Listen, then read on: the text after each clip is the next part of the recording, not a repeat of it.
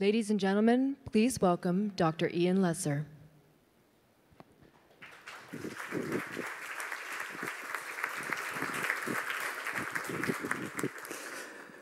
Good afternoon, I'm Ian Lesser from GMF in Brussels. And before we start our last plenary session, I just wanted to come out and say a few words about some other aspects of the work we're doing on the wider Atlantic.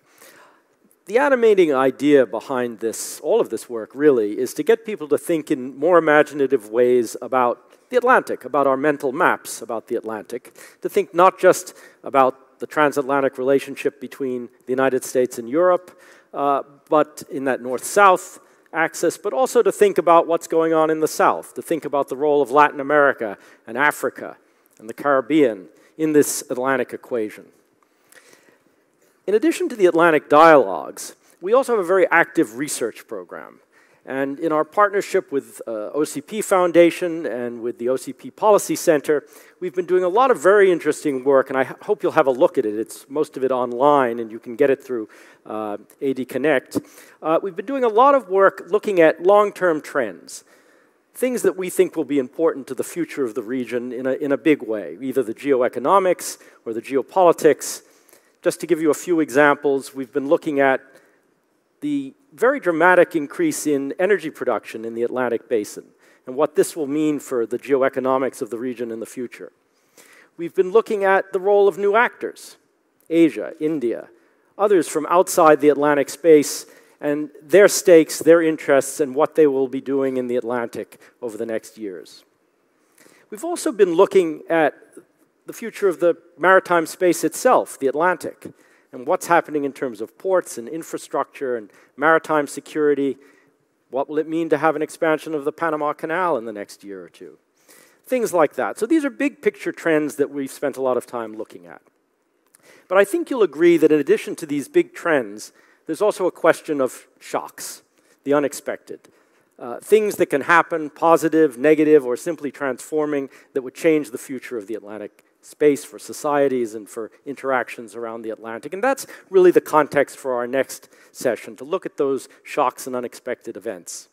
So before we start, there'll be a short film.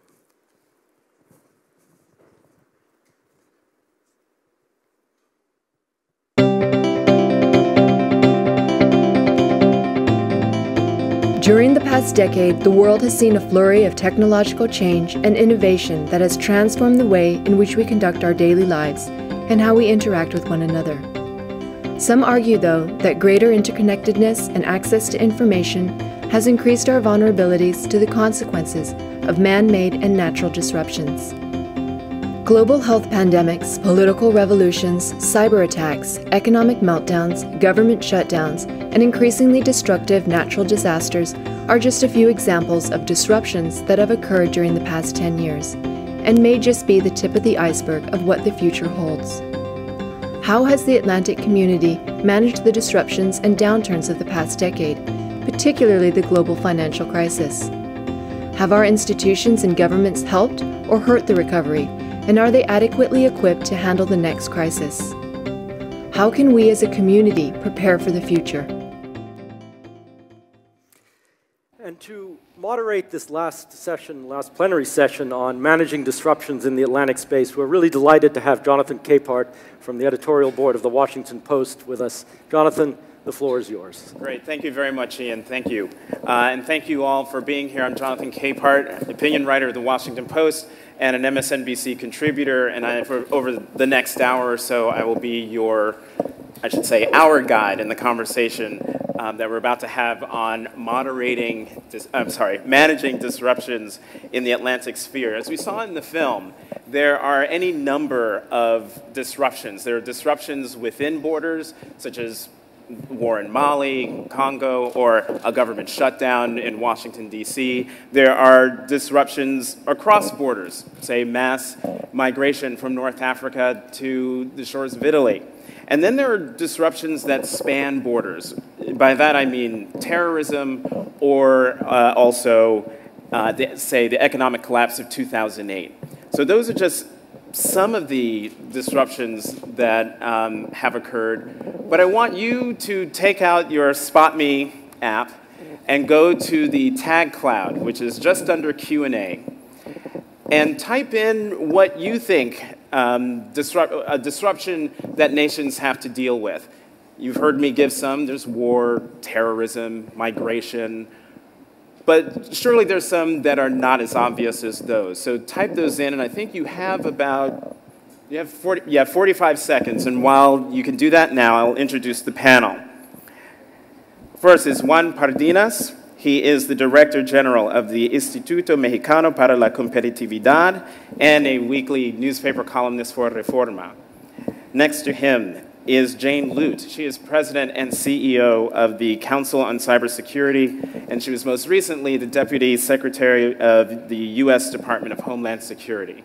And last but not least, Alfredo Valladão. He's a professor at the Paris School of International Affairs of Sciences Po.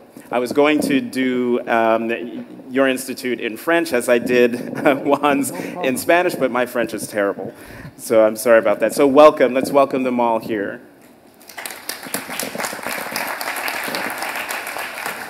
So as we see in the word cloud, economic security is a major disruption people put in. Disaster change, I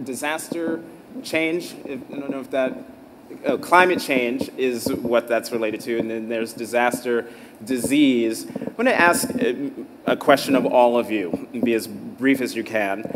What is, to your mind, or what has been the most disruptive event of the last 5 to 10 years, and why? Let's start with you, Juan. I had a conversation a couple of months ago with Richard Newell. Richard used to be the head of the Energy Information Administration in the US from 2009 to 2011. And one day he was at his desk. He basically, his job is concentrating all the information from the US and the rest of the world on energy issues. And the first time he got the spike of production of oil from inside the US, this was around 2010. And they were about to send to press all the data that every year they produced in the most relevant annual report on global energy. And when he saw the data, he got very angry with his staff, but said, this cannot be right. This is wrong. You go back and check the numbers. The US production of energy cannot spike so fast. It hasn't happened in decades. Why the numbers say it's happening now? Well, the staff came back, said, sorry, sir, the numbers are right. This happened 2 years ago. If you read some books or reports about energy or oil, you would be hearing about the end of oil, even in books written in 2008, what would the US would do with the scarcity of energy. And then in a 3-4 year period, we are starting to wonder about the opposite. Just this month, China surpassed the US as the first importer of hydrocarbon products in the world. And the US surpassed Saudi Arabia as the first producer of hydrocarbons in the world. If you check the Energy Information Administration report at the beginning of 2012, so we are talking about 18 months, they were expecting that the US will surpass Saudi Arabia, but they were expecting it around 2017. So in the lapse of 16, 18 months, the energy production in the US has reshaped what I would say a new global energy order. And that's a disruption from the perspective of a positive disruption from the perspective of the US economy. But what would happen to a country like my country, like Mexico, what 80% of our exports go to the US? Our main market for our energy products is the US. What would happen to political stability in a place like Saudi Arabia without the resources coming from oil and energy? this new energy global order will affect lives of so many people in so many ways that only imagination could really help us to foresee the consequences of this new global order. So I think the nations have had to deal with two major disruptions over the last 20 years. In the 1990s, I think nations finally had to confront the reality that while in 1648 the modern state system was founded so that sovereigns could protect their populations from marauding outsiders, in the 1990s the international community realized that outsiders had to protect populations from marauding sovereigns. And this turned the international community in many respects on its head. In the past 5 or 10 years, to me, the most significant disruption, bar none, is really the intersection of two trends, a trend of growth and a trend of decay. And I call this disruption Adam rising, Adam and Eve rising. The trend of growth is an unmistakable cyber awakening that's accompanying the penetration of the internet. And globally, the internet has penetrated the world's population to about 30%. Some project we will all be connected and online in less than 10 years. And in conjunction with that connection, we are all now instantaneously aware and connected not only to information, but to others who share our cause. That's the trend of growth. The trend of decay, which is contributing to the disruption that nations are facing, is the near total collapse of public trust in public institutions, and it's true globally. So what we are seeing fundamentally is the rise of the human being taking matters into their own hands, and one might only say it's about time. Alfredo. Well, I would like to start with a quote from one of the greatest philosophers of the 21st century, which is former US Secretary Donald Rumsfeld, who in a seminal speech made the difference between known unknowns and unknowns unknowns. And I think today we have to look at unknown and unknowns, and I think the most disruptive thing that happened in the last years was the silent convergence of all the new information technologies like big data, cloud computing, Internet of Things that are coming up, 3D printing, modern fracking, all this that people start to call Internet of Everything.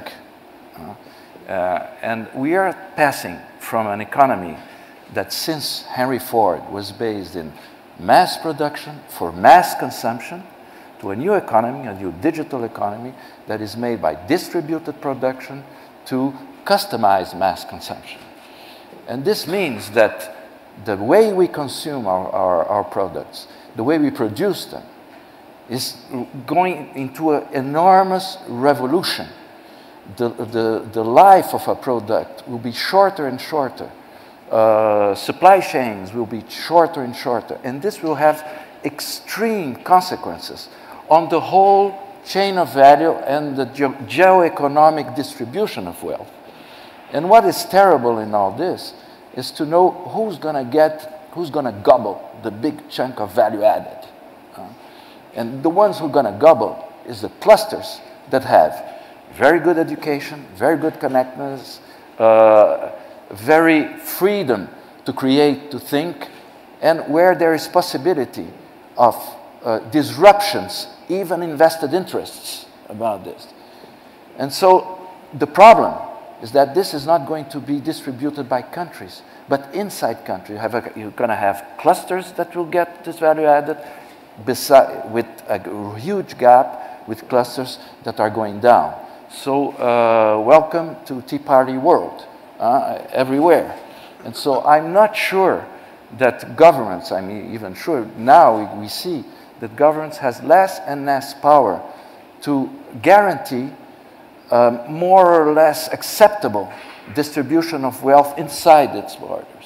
So we're going to have a real problem of governance and of social cohesion in the next 10. Well, that leads to the question I was going to ask. How does a government then, given what you've said, Professor, what you've said, Jane, what you've said, Juan, how do governments manage these types of disruptions that you're talking about? How does a government manage the distribution of these resources if they're going to well-heeled clusters, as you're talking about? They have less and less power to do it. So what is the solution? In general, maybe a good cooperation between governments. We've seen with that crisis, even for the financial system, they have to put together this G20, et cetera, but this is too little. If we want to solve these questions, which is a kind of how you distribute wealth, not only inside borders, but outside borders, and clusters that are transnationally connected, you need some form of supranational authority. Nobody knows what the hell is this. And the problem is that these governments, if they want to make very cooperation and have a real power on that, they'll have to give more and more chunks of sovereignty. But nobody wants to do that. So how are we going to do it? We don't know. So how do I think a super transnational authority? What would that look like? Who would that? Well, I think it's a debatable proposition. I think few of us in this room would agree that would disagree with the fact that governments are struggling right now. No one interacts with their government unless they have to. And governments have never been particularly good at reaching either the very wealthy or the very poor. So when we ask ourselves, what is the value proposition of government and why would we need more of it at any level? I mean, at some level, long before there were countries, there were cities. And in very interesting cases around the world, there are cities who are getting it quite right. And they're delivering a value proposition of security, well-being, and justice for their population. So we can get back to basics. Absolutely. Yeah, no, I think this idea of a global government, it sounds a bit like the mother of all bureaucracies, but, but I share the anguish that how are you going to deal with these technological changes and governments are usually not 3 steps behind, it's 3 generations behind.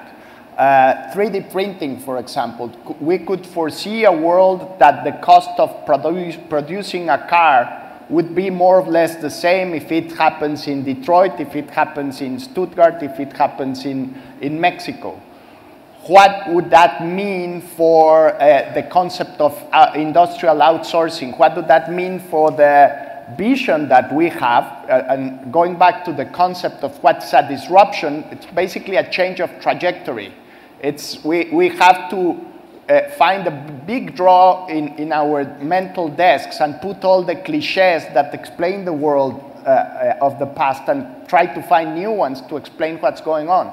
We foresaw, or we were comfortable in a world where China was the hub of industrial manufacturing.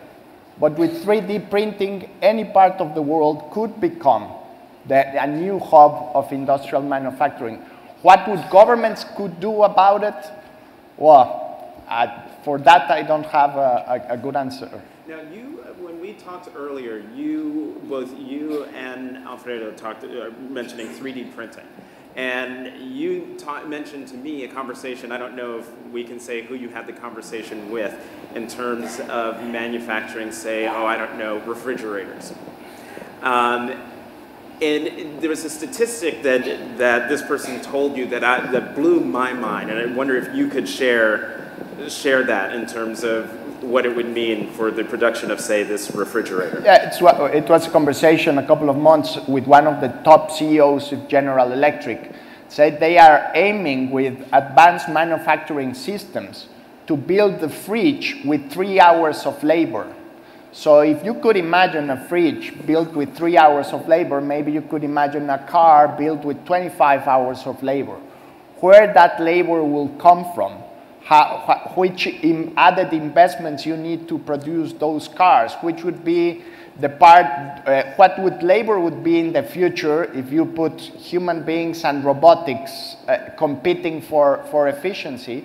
That's what we're talking about when we mention advanced manufacturing. I think one of the things we have to remember about technology, no matter how advanced, how exotic, how extraordinary, is that it ultimately ends up in individuals' hands. I mean, we're all carrying around multiple devices that at one time were the province of only the biggest governments and only perhaps the most exclusive parts of those big governments. Or they were imaginations in the minds of scientists. And we now carry them around and take them for granted. They've become utilities in our lives. That's an inevitable aspect of technology. Is that disruptive? That's normal now for us. I mean, my generation is the last generation that will get any joy out of the internet because we're the last ones who remember what life was like before it existed. Absolutely. So I think, you know, this whole conversation about disruption, is migration disruption? Shame on us. People have been moving since Australopithecus, for goodness sake. Is war disruptive? War is tragic. War is an awful thing. War is not the weather. And we shouldn't act like it is. So I think there are really some tectonic movements happening now among people around the world, again, as we become to appreciate the power, the value, and the wealth in data liquidity to which we now all have access. As we figure out my microphone situation, in the description for this panel, it had a line in there about how greater global connectivity has led to greater blindness to our vulnerabilities. And that struck me as odd. How is it that in this time of greater global connectivity, when we apparently seem to know everything that's happening in every part of the world at every second of the day, how does that lead to blindness to vulnerabilities? So I'm a parent. We were always aware of everything. I find that incomprehensible. Sure, there are vulnerabilities that more of us have, but there are powerful norms that have emerged, and I think have only been accelerated by our access to technology and information. Norms of inclusivity, nothing about me without me. Norms of transparency, what's going on here? Norms of reciprocity. If you're going to make me do it, you better do it as well. And norms of accountability. Those are powerful norms now that every government has to deal with. You know, this isn't just a conversation amongst the three of them and me, but it's a conversation with you. So I'd like to open it up to questions. Either there's a person here with her hand raised, or also you can put a question in to the Spot Me app and it'll pop up on the screen the moment we have many of them. But if we have a microphone that is available, we can go right here to the young lady here in the front row. Here. And please don't forget to identify yourself, who you are, where you're from. Sarah Hariharan from the United States. Very apropos to the question we were just addressing on connectivity. And I asked, and maybe this is an antithesis to the whole point of this forum, which is that connectivity is good. I come from the financial sector, and I do feel that the very high level of connectivity at a financial level, at a trade level, has actually been a disadvantage in recent times. I think, for example, if we go back to previous economic crises from 10, 12 years ago, Asia or the tequila crisis in Mexico, while they were very difficult to contend with, their spillovers were easily contained. Whereas now, between the Lehman and the Euro crisis, we have much more spillover risks into a much broader section of economies. And if any of you watch the markets, you've been seeing every time Mr. Bernanke at the Federal Reserve opens his mouth, we have asset prices all over the world reacting almost immediately. So perhaps this is bringing up also a lot of negative consequences in the sense that some countries are imposing macro-prudential controls, some of them are trying some forms of protectionism. So it seems like a very mixed sort of bias. Thank you. Reaction to that, Alfredo? Yes, every technology, every new technology, you have good things and bad things. What I think the consequences of connectivity is that the more you are connected, the more rapidly you have innovation. You have a lot of innovations coming on, and it's like a permanent Schumpeterian creative destruction. So the problem is how societies will adapt to that. And I also talk about how power groups will adapt to that, because the more you have these innovative things, the more it challenges the power of groups that exist. So how in a polity that is more or less thriving on certain known things, how can we adapt completely to that? And I want to agree with Jane here on the fact that local government is becoming more and more important. So you have local government importance, and you have transnational cooperation of governments, but the central national government is having problems with that. And so how we can deal with that gap between national government and local governments? I guess I'm going to disagree. I mean, it's always true that a little information in the hands of the eager is a dangerous thing. But I don't think in response to that, we keep the population in the dark. What's at our disadvantage is not understanding the responsibilities of our decision-making, given this connectivity and this reach. You know, frankly, we live in an age when we know before victims do that they'll be victims. What responsibilities does that give us? I mean, we live in an age where people are connected instantaneously to information and to each other around the world. Really, what does it mean to be a minority today in that kind of world? So I'm more of placing a burden on the responsibilities of decision-making than on the technology that has so enriched all of our lives. We have a question right here. Microphone's coming. Right here, on your right, left. Thank you. We've been talking about governance and different forms of governance throughout this incredible conference. And you've talked about the complexities of governance in the changing times that we are going through and the disruptions that these new complex governance mechanisms that of course will not be either local or international, either world or national. They will be much more complex than what we have today, and we're moving in that direction. Given this, I have two questions.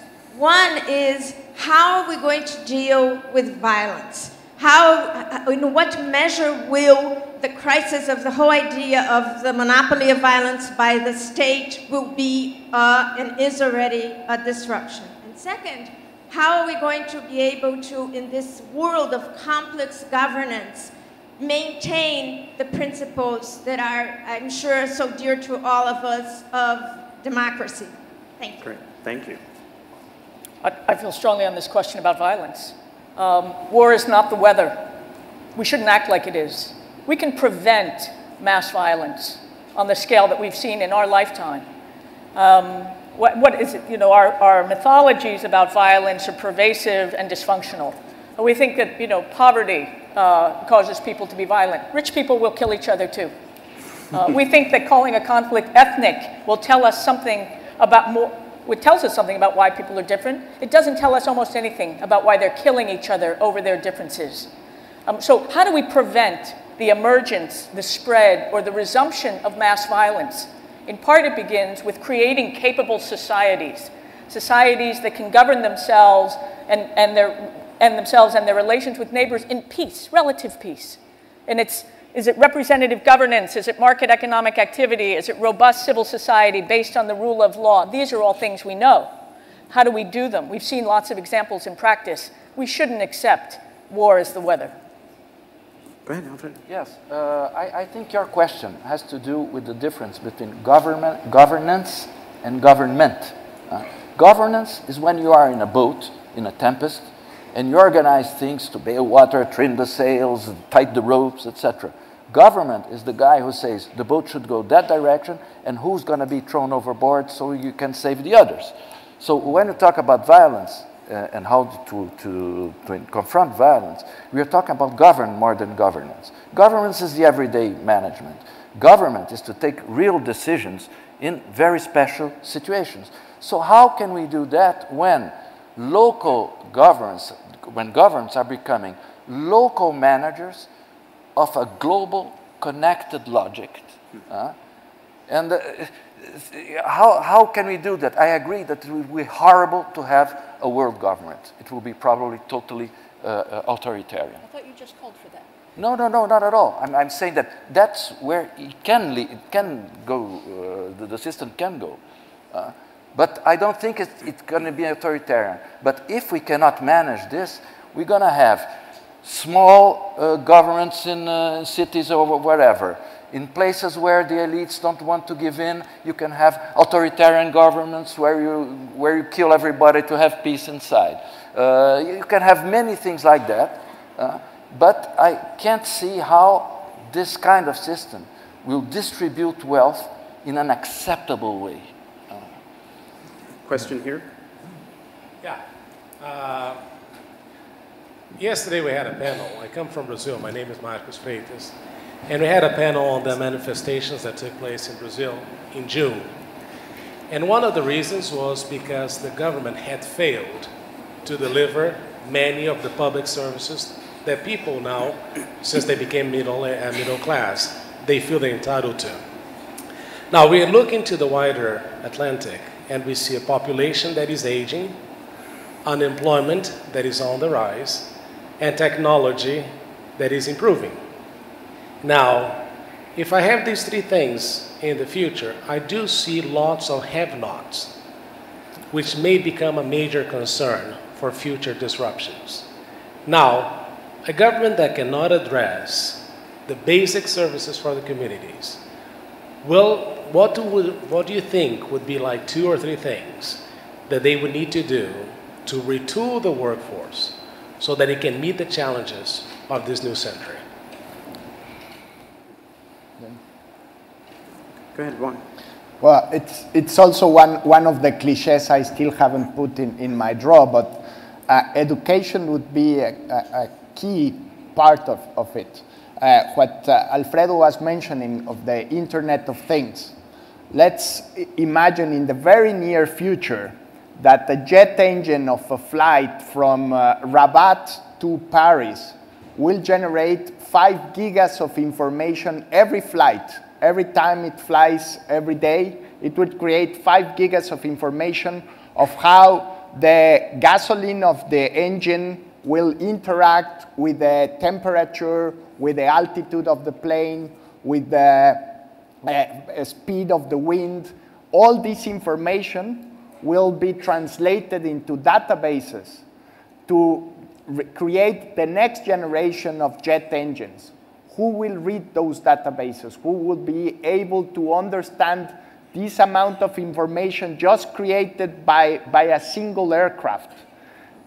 Technology creates a lot of stress, and it will affect population all over the world, but it also opens opportunities.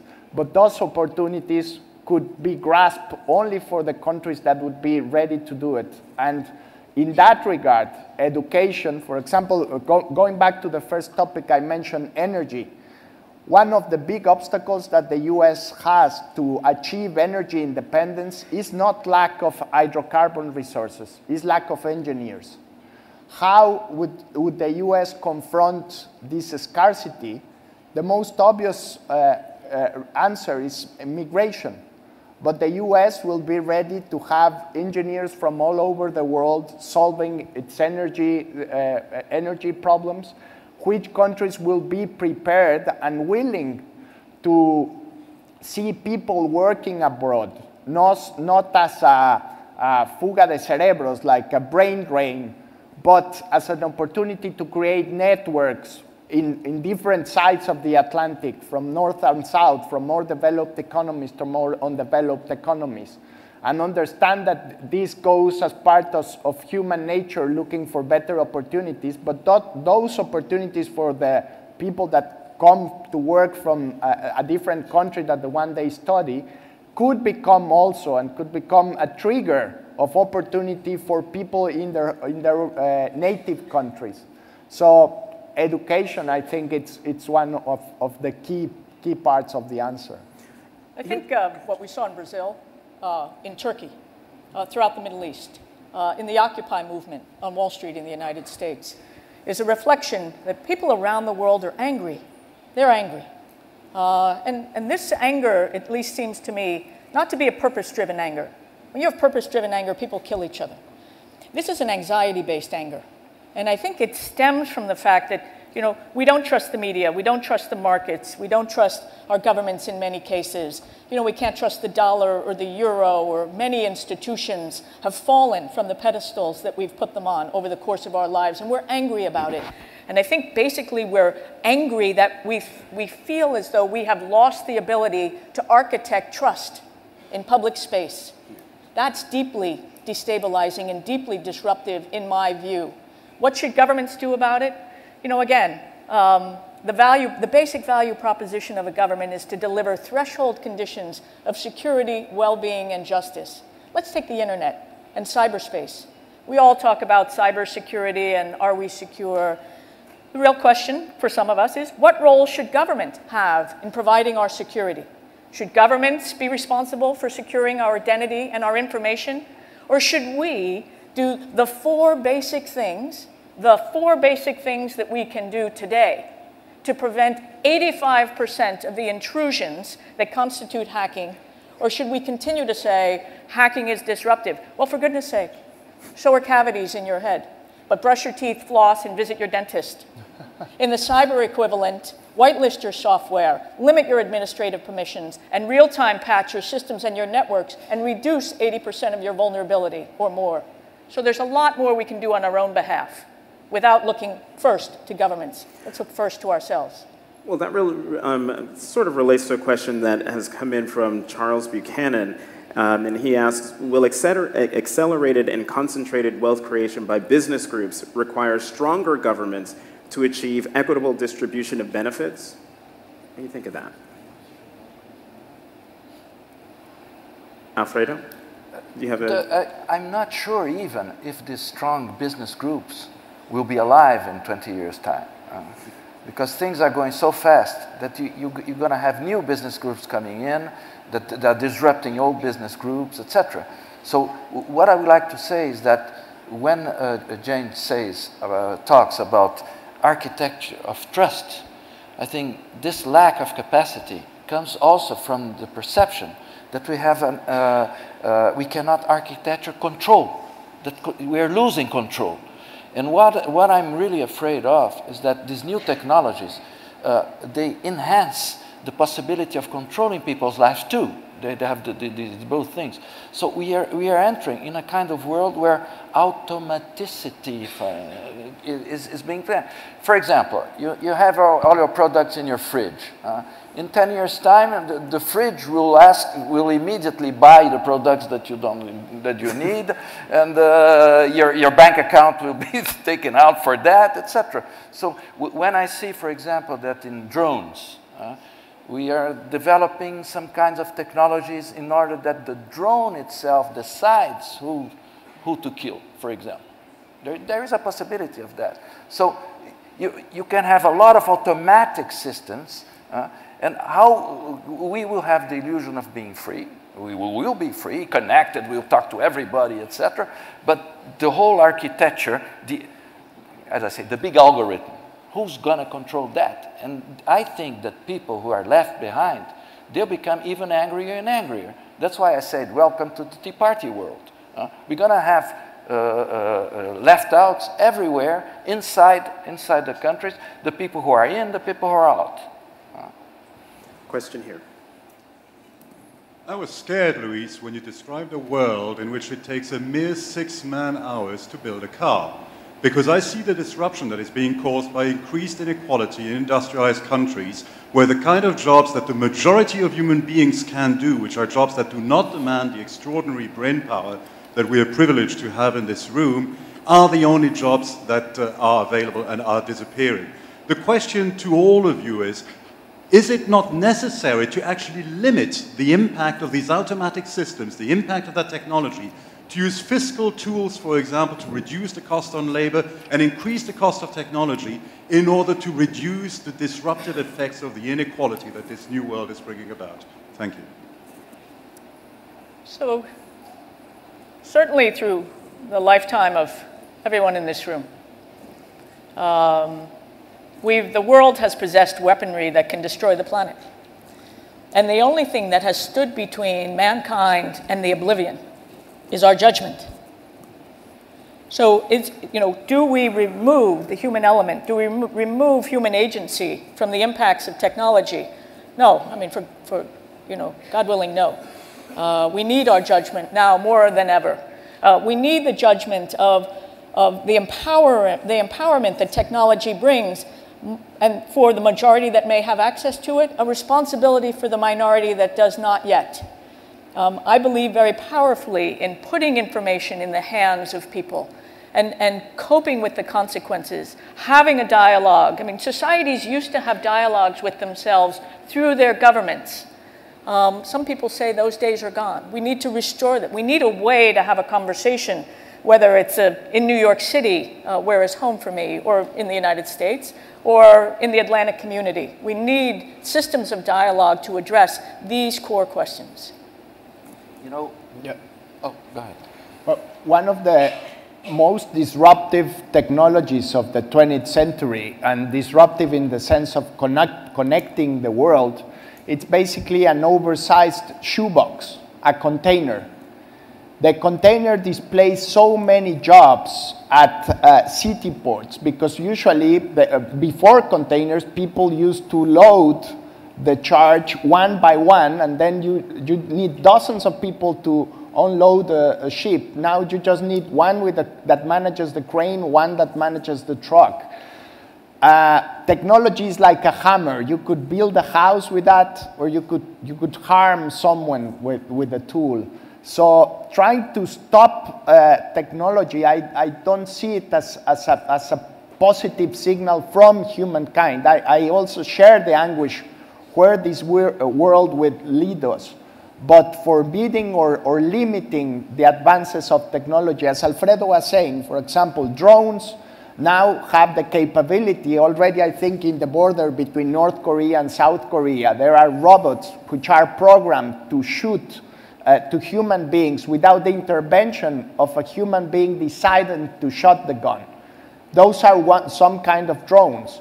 But in other parts, they use drones, for example, to distribute medicines in countries that have lack of highway infrastructure.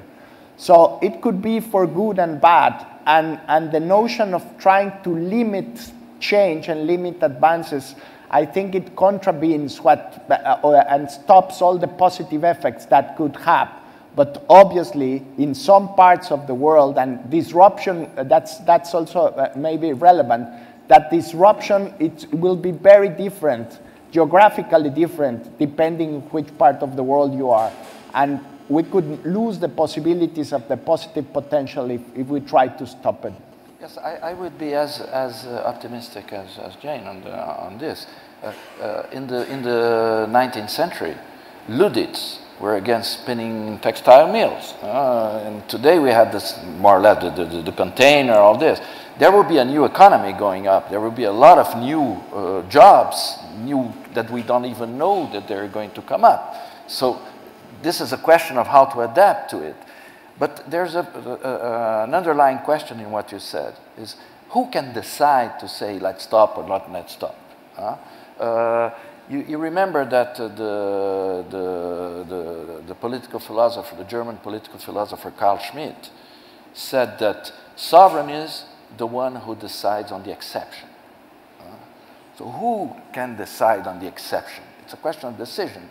It's very difficult today to see who can decide with a system like this how to do it. My grandfather, when he was a young lad, he was Brazilian, he came to Europe to make a big tour before the First World War. When somebody asked, nobody asked, but sometimes one policeman asked who he was, he took his business card out.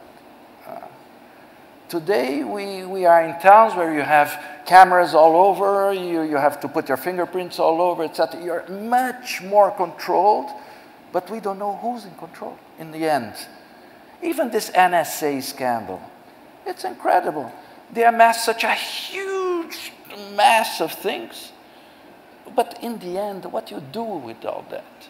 Well, you can do little things, but so this is, I think, the real problem, the problem of decision automaticity and decision. And who decides what and at what level. And I think that we should really work on all these things to see if the digital revolution will be a good revolution or a bad revolution. Question here. Hi, Lawrence Jones with Alston. I have a couple of comments and two quick questions. First of all, regarding data. From an energy perspective, when we come back to the Atlantic Basin, I think the convergence of energy and IT has been a positive thing, and I think there are a lot of things we can see regarding whether it's smart grids, microgrids, what is the deployment of distributed generation that are connected to the homes. So I see a lot of positivity coming out of this whole idea of the convergence of energy and IT.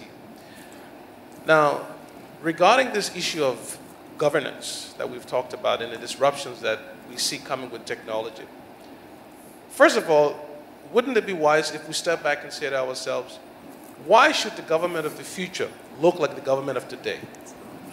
You bring up the point about who should make a decision. Why should there be one decision maker?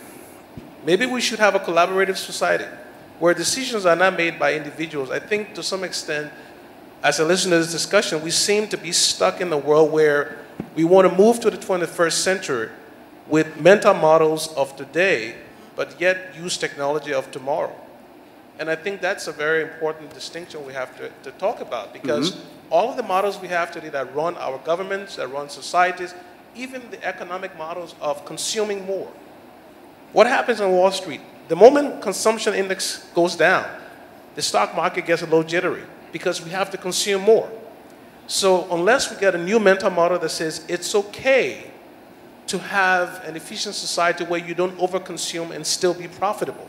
But who designs that mental model? Who designs that new business model that says it's not all about profit margins to be efficient or to be successful? We have other metrics to be efficient and successful.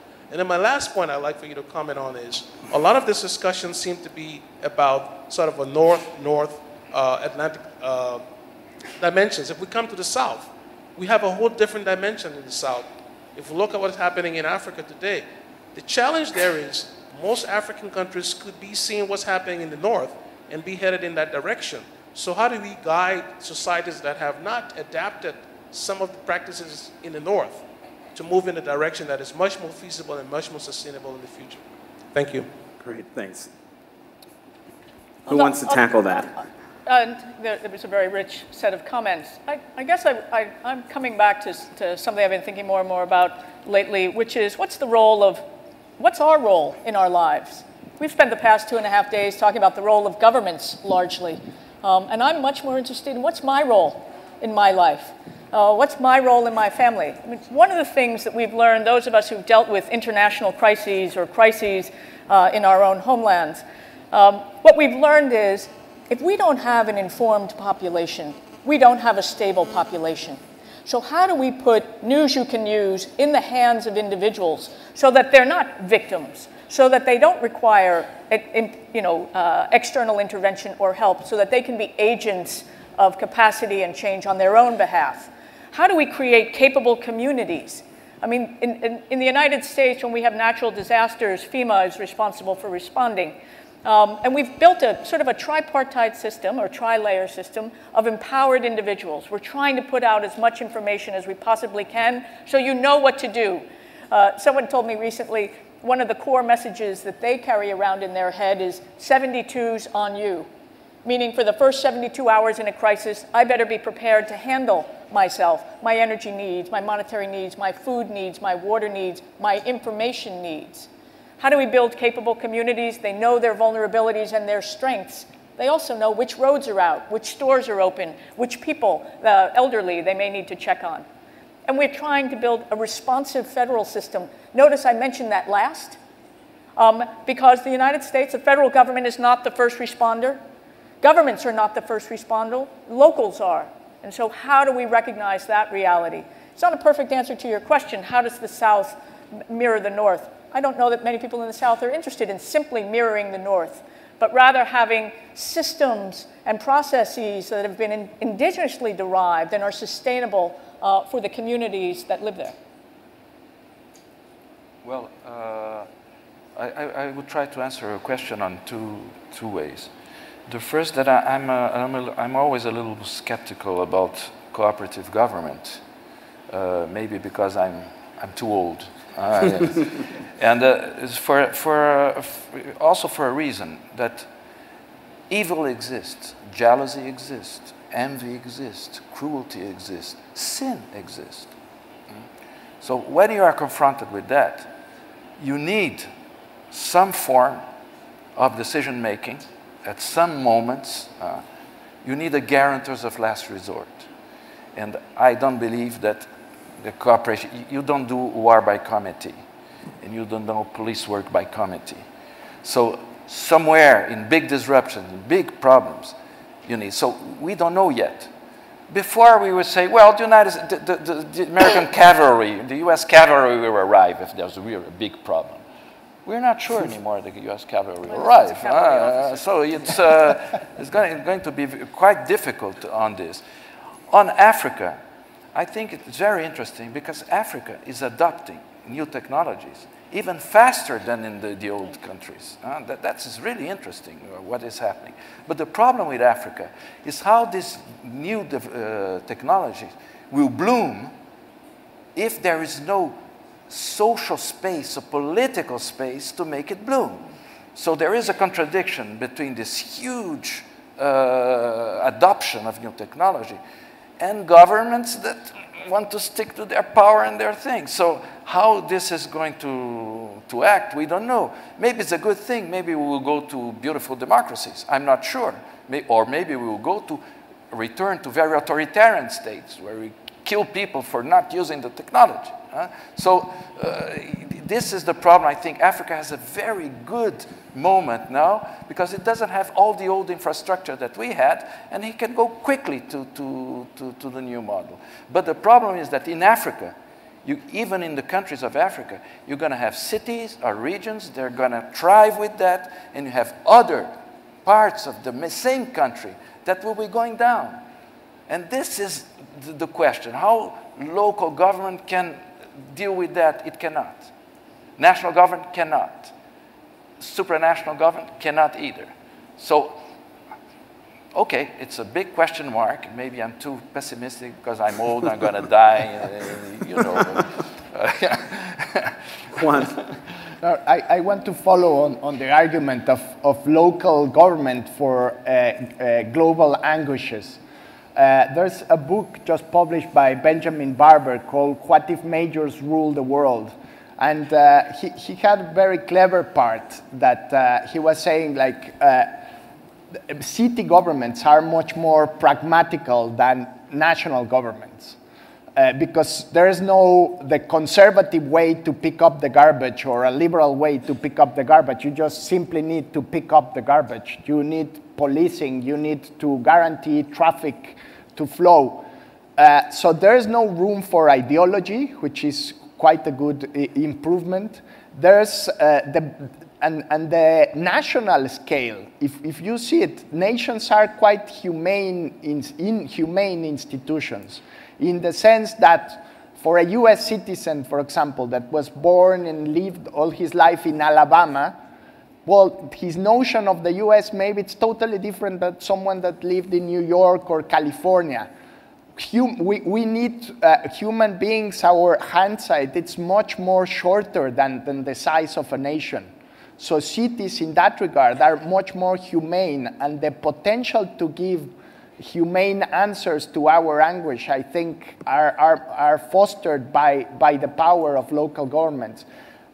Challenges like redistribution of income, for example, comes much more complicated if you look at a city level and not at national level, because the pool of distribution is much more wider. But the pragmatist approach to public policy that cities have should be like the guiding light to kind of confront all these issues. From a smart grid, electricity smart grid, it's much more easier to foresee it as a city grid than as a national grid, no? Or how to solve poverty in a city with 2 million people, or in a country with 30 million people. Problems look much more solvable from the urban perspective, no? We have about 10 minutes left. Jane, you wanted to jump in, make your comment quickly. We're going to have a question from you and a question from you. Keep the questions short. I want to get you both in and get the responses. Go ahead. These issues are forcing our values into greater proximity of each other. Take privacy. But I negotiated an agreement between the United States and the EU on privacy.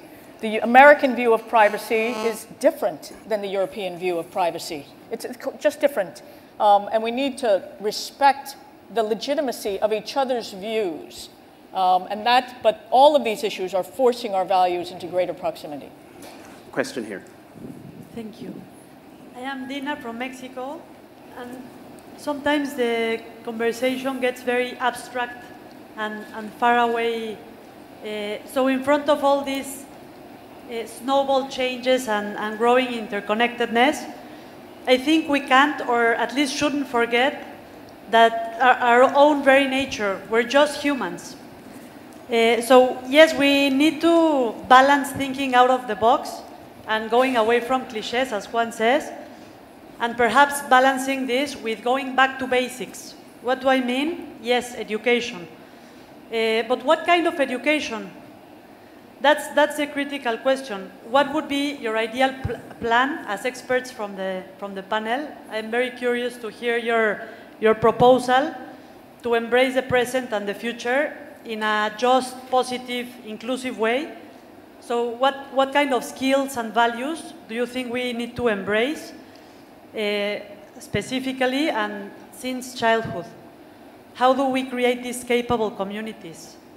Through which values and skills? Thank you. Which one of you wants to take that? I'll give an answer full of cliches. Do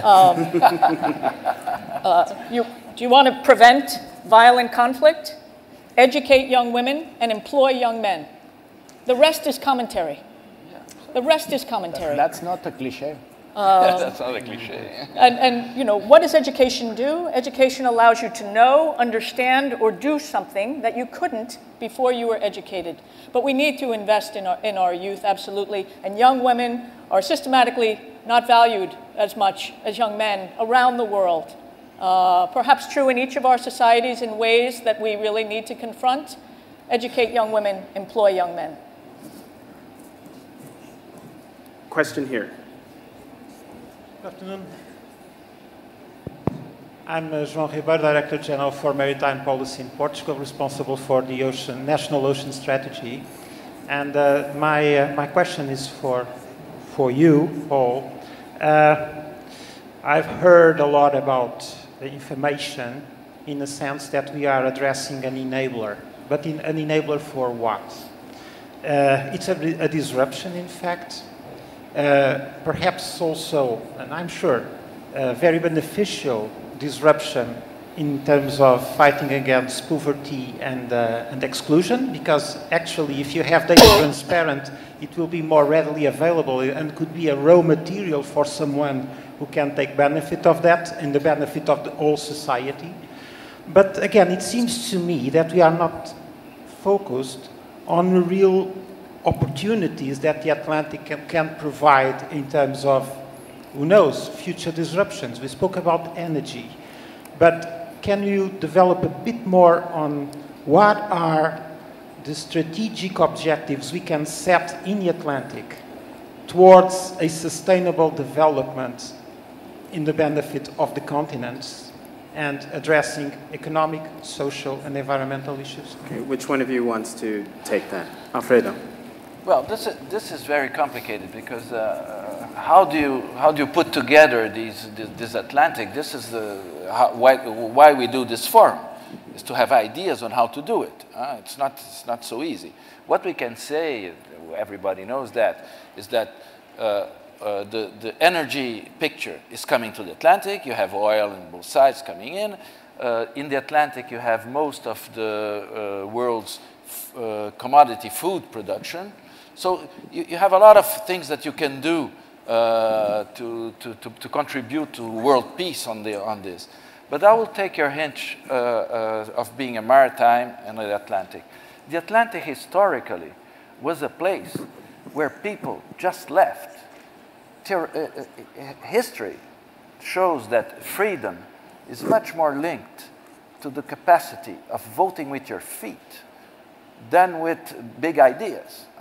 The Europeans, in the beginning of the 16th century, you had more than 200,000 Europeans that went out of Europe to go to the Americas, to South America, Central America, etc., because they wanted to be kings there, because they wanted to be free. And this just squashed the old feudal system in Europe.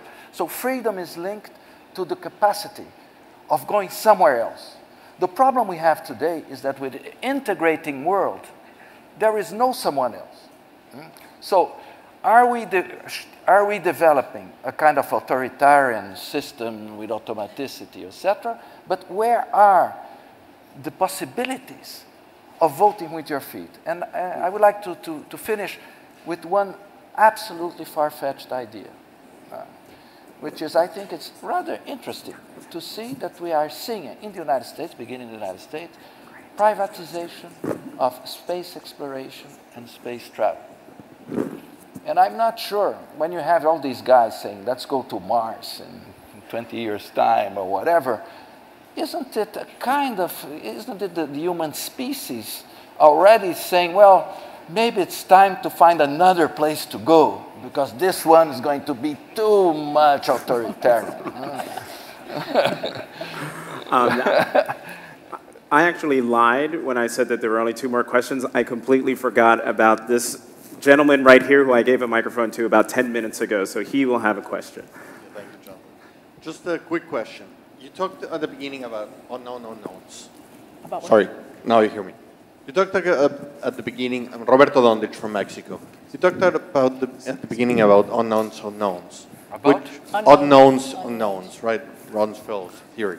So that probably is the reality that we live in right now.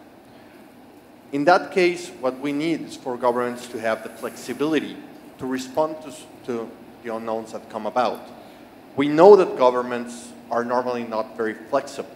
We can explain the tequila crisis, the tango crisis, because of the lack of flexibility that the governments had in order to react and avoid crisis. We talk about the local governments and the idea of bringing local governments to the major logic, but we have experience where local government actions taken to the federal government actually don't necessarily work. It's a different reality. So how can we create the flexibility into governments in order for them to be able to work and to react to what's coming up? I really like this question because I think it exposes the intersection of 3 things. Governments have size, they don't have speed. But effective policy really has 3 components. Number 1, it has a trajectory. What's the right thing to do? Number 2, it has a size, a mass to it. How many of us are doing it? And number 3, it has a speed. How fast or slow are we going? I think, quite frankly, the problems and the solutions to many of the things we're talking about in this room today, even 2 years from now, have not been invented yet. That's certainly true in IT and cyber with 3D printing and all of the other capacities that we're seeing. So it's really going to take a combination not only of governments individually, not only of citizens individually, but of all of us collectively to get trajectory, size, and speed right. Yes, you were talking about, I think you're talking about black swans. So I will be optimistic about that. I mean, when you have, in everything, when you have a very interconnected system, a network of connections, you have a problem with that because any crisis somewhere can expand to the whole system. But you have a big strength on that, is that when it's really interconnected, you can circumvent the crisis part and reconstruct the system around it. This is in biology, you have that, everywhere you have that. It's bad for the guys who are in the problem thing, but the big thing will keep going on. So I'm not catastrophist on that. I don't think, even if now this book in the United States is make a huge splash, which is without us, if the human species gets destroy itself, maybe the world will be better. I don't think we are in that in that stuff. So I'll be more optimistic than you are on the automaticity of controls, but that doesn't mean decision making. This is a problem. Juan, did you want to jump in? Yeah, maybe the most disruptive power of our generation, it's the power that each individual has. This phone, for example, has the same capacity to process information that the NASA had at the time where the man reached the moon. And we all here have this kind of power in our pockets. What does that mean? It could have a very bad side if you look at it of terrorists. A very small network of people have the power of enormous and violent disruption. But it also could have a positive effect. A single individual could create the biggest diplomatic crisis on spying between countries. And we're just talking of a very small, narrow group of individuals that is creating a global diplomatic conflict that will bring about this crisis much more accountability towards government. So we are facing the new power of the individual. Some of the biggest companies now in the world, as they were mentioned, they didn't exist 10 or 15 years before. Some of them were created in a garage by a set of leaders and individuals, and they are also disrupting the economy. So individuals are challenging the state, challenging economic institutions. It has an enormous potential for good, and it also has enormous risks that come with it. No? And on that note, please thank our panelists, Juan Pardinas, Jane Lute, and Alfredo Valladão. And please thank our wonderful moderator. That was a terrific session. Thanks. Really great.